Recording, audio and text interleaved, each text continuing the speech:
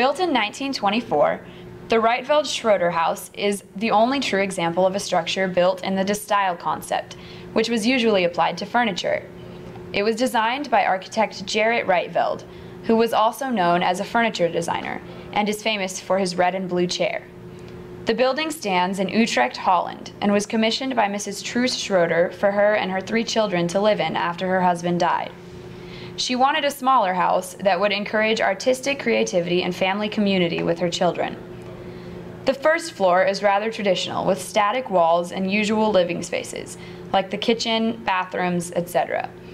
However, the second floor is innovative in that it has movable sliding walls and partitions that can create specific rooms or be moved aside to create a large communal space where the family can interact. The entire interior is centered around a module made up of the chimney, staircase, and skylight. The building has planar sides with somewhat linear elements that are all either perpendicular or parallel to each other. The windows of the Schroeder house only open at 90-degree angles. This emphasizes the openness between the outdoors and the indoors, which was one of the major themes of the building. One of Rietveld's contemporaries, Monsiard, was a Dutch modern artist whose work is in geometric shapes of primary colors. These inspired the primary color blocking that Rietveld implemented with the Schroeder house.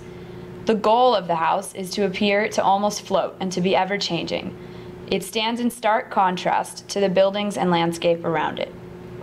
The structure was designated a UNESCO World Heritage Site in 2000. Although it is the only structure of its kind, the Rietveld-Schroeder house is an amazing precedent for modern architecture, and we can all be inspired by its design.